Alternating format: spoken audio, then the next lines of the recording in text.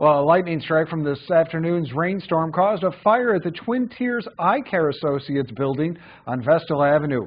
Officials say the call came in around 11:45 this morning after witnesses reported seeing lightning directly strike the building and a fire break out just minutes after the hit. Authorities say the fire was on the domed skylight on the rooftop, and they were able to quickly put it out, and there were no injuries. While the fire didn't spread inside the building, there was some water damage.